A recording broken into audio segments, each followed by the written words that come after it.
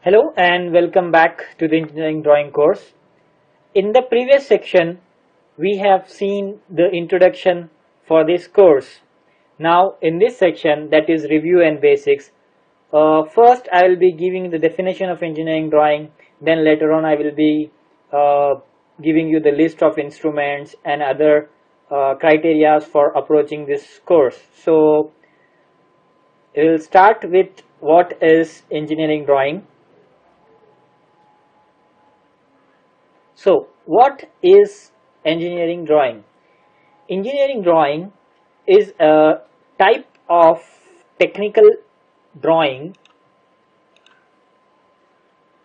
This means that engineering drawing have a purpose which is different from the artistic drawings. Like for example, if you paint a horse or a house to show to someone that it will look good or something. But engineering drawing has a different purpose.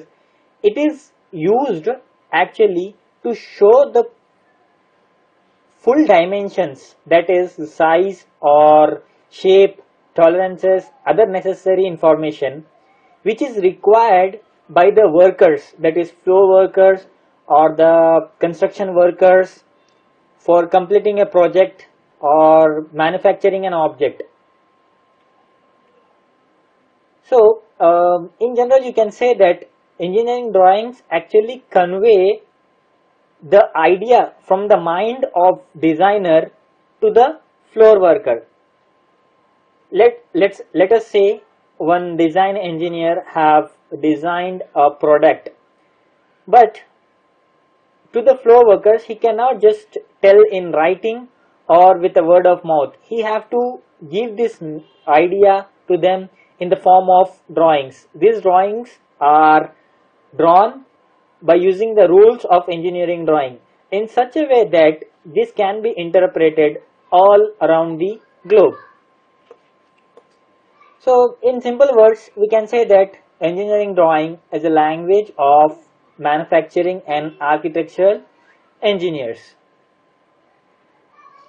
That is why it is extensively used in the field of manufacturing and construction. So now we will see two real life examples where we will first start with the engineering drawings. So take example 1. See here that our design engineer has imagined a mobile phone case cover for a new model. Say this is the mobile phone cover. In order to describe this cover's dimension and specification fully to the workers or supervisors who are going to manufacture this on the machines, the CNCs or the numerical control machines, the design engineer should give the design in the form of drawings, that is 2D and 3D views. These are actually called isometric views and 2D views. We will see now.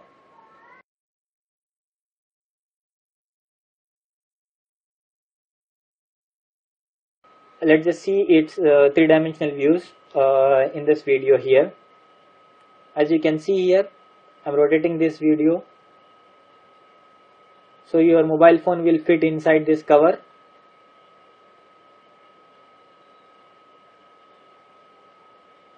You see the micro USB port here, and you can see here USB charging above, and the hole for the provision for the camera, and this is the provision for power button, and this hole is for the headphone jack.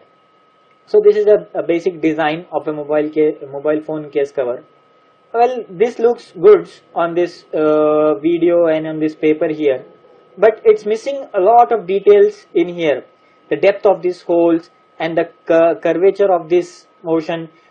So for that reason we have something called isometric views.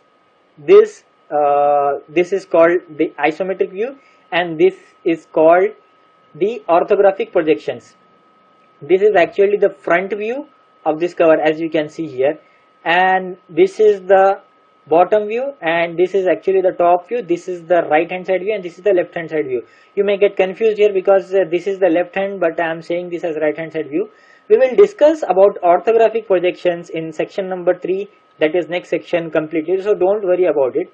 For now, you need to observe that this is the form of drawing which the design engineer will provide to the floor workers for manufacturing it on the machines. So this is called the isometric view, and this is called the orthographic view, that is the 2D views of this mobile phone case cover. So we'll see one more example.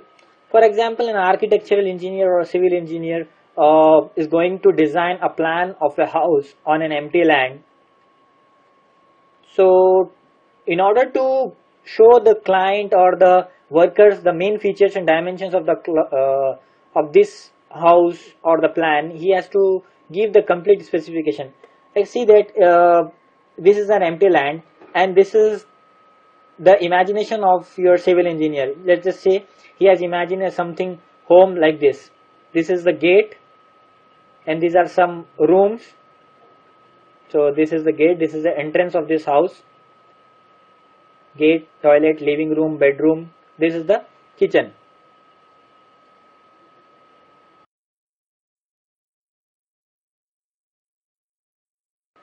Now this is the imagination of the civil engineer. So now you can just take a look at it. This is the gate, this is the toilet, and this is the living room. It's just a small piece of land.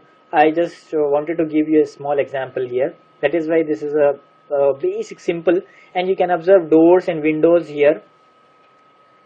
So this video looks good, but this cannot be given to the workers or the client. The civil engineer will design a plan something like this. So just observe here, make a relation between these two. Like you can read here the toilet, and there is a symbol of gate, the door here.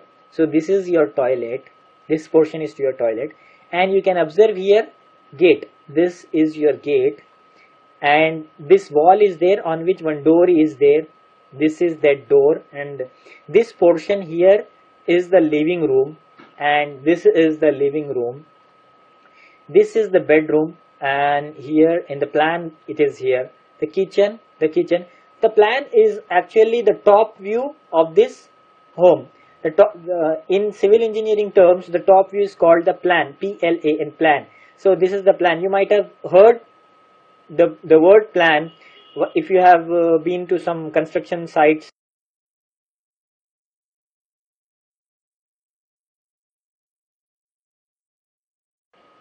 One more time, the top view of this 3D model is called the plan, and it will be given by the civil engineer.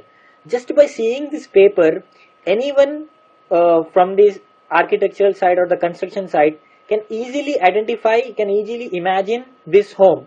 So if you are seeing for the first time this plan, you would not be able to imagine this shape. But as we go along, as we learn the engineering drawing, then the surveying. If you are a civil engineer, you are going to learn surveying and all that. But if you are from other fields like mechanical or electrical, computer science engineering, you will not come across this plan.